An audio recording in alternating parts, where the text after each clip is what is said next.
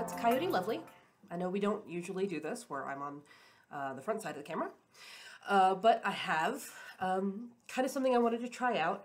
I'm sorry for the glare off my glasses. I can totally see it in the video recording thing. But I can't read the questions I have on the screen if I'm not wearing my glasses. So anyway, so I have some kind of exciting news, and there's kind of a fun thing coming up for me, and I don't want to spoil it. But it's just a little thing, but it kind of caused me to want to start doing how to sew videos again.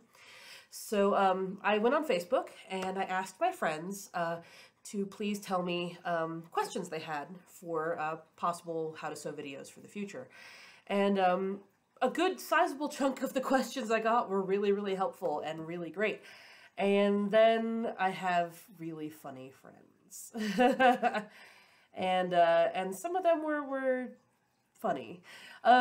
So anyway, so I thought it would be really, like, as a teaser for the how to sew upcoming videos that I hopefully want to get back into, instead of doing something serious, I wanted to do how to sew the tremendously unhelpful edition. So big shout out to everybody who gave me some of these questions and the laughs that I had reading through them. I'm sure that more will come in after I'm done with this video. I might have to do an Unhelpful Volume 2.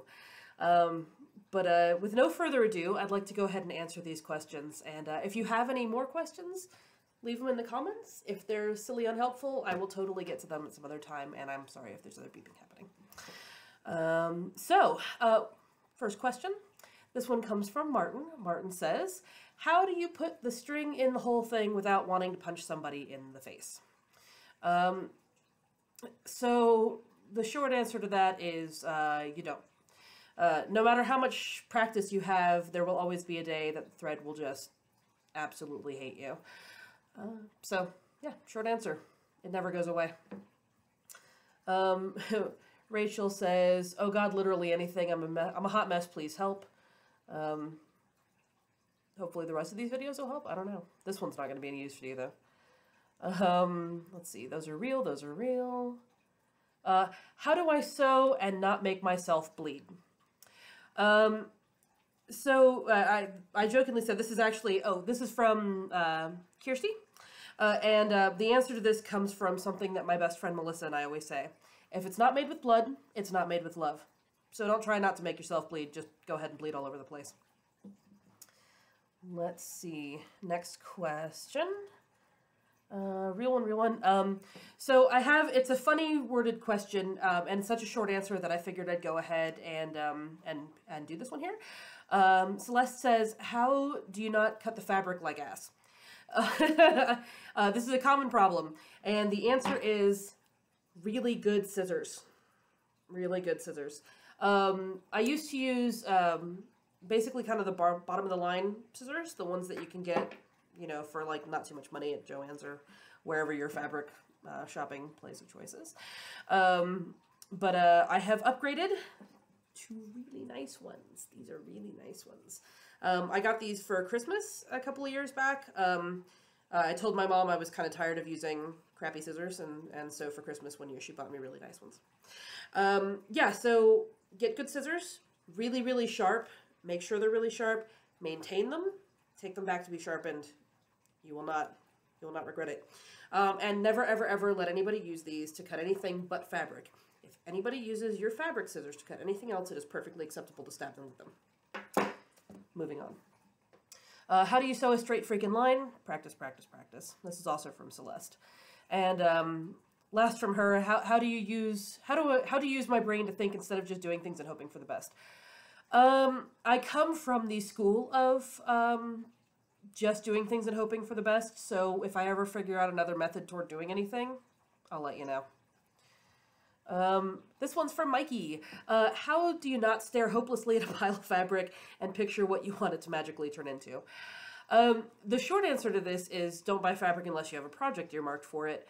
However, I tend to visit the fabric district a lot, so I have a lot of fabric that just kind of sits there and I magically hope it turns into something pretty.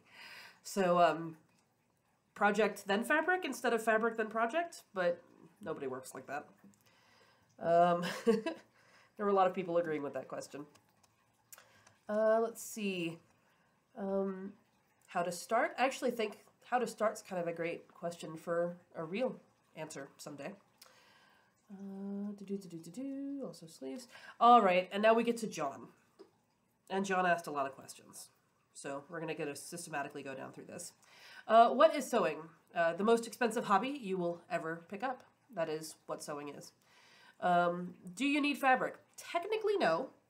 I don't know if you've seen any of the Project Runway episodes where they work with, you know, other things, but, you know, usually it's a fabric-like substance, like a, you know, shower curtain or something similar like that. But technically, you don't need to have fabric to sew. How important is thread? Now, unlike the fabric issue, I will say that I think thread might be the most important part of the sewing process. I don't think you can call it sewing unless you're using thread. Just saying. And then Sarah pipes in here with, what is the thing? Probably a sewing machine, I hope. Let's see. And how do you do the thing with the stuff? You know, I'm still working on that, but if I get a solid answer to that, I'll let you know. Oh, I saw it in this movie once. Can you make it the movie with that guy? To which Sarah replies, I can't decide if that's funny or painfully accurate, and I said both. So funny story, I actually used to work for a bookstore a long, long time ago. Probably dinosaurs were walking the earth. And people used to come in all the time and say, you know, there was this book with a red cover. Can you find it for me? I feel like this is like that sometimes. Like, so I really have this plan, and it's from this movie, and do you know what I'm talking about? Probably don't. Find me a picture. Let's see. That's a real question. That's a real question. And I think we'll end on this one. So the last question I'm going to do today comes from Nathan. Nathan says, how do you sew with very little time? You know, honestly, sewing eats pretty much all of the time that I'm not spending on other weird, crazy little things. I don't think there is a way to sew if you're running very short on time. An average project will take me probably about anywhere from 10 to 20 hours, depending on how groovy I am on the project. Sometimes I'm really busting it out and I'm working quickly, and sometimes it's like I'll do one thing and I'll put it down, I'll do another thing and I'll put it down, I'll do another thing and I'll put it down. So I know he particularly has a brand new baby, not like super brand new, but like still very young. And I imagine that brand new babies are a little bit like cats in the fact that they are helpers when it comes to sewing. So I'm sure that also is part of the problem. But I would say, honestly, if you're short on time and you really still want to sew, leave yourself a lot of months instead of a lot of hours in your day.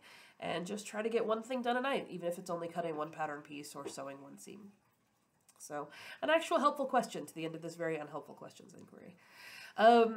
So with all of that said, if you have any questions, real or unhelpful, make sure you put them down in the comments for me.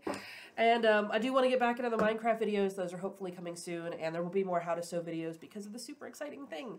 So hopefully when the super exciting thing happens, then I will put up a how to sew video at that time also. But until then, this has just been a little bit of a teaser fun video for the silly questions that I said I wanted to do.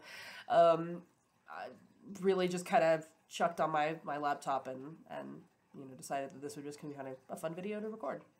I hope you all are having a fantastic year, and until next time, everybody, keep having fun.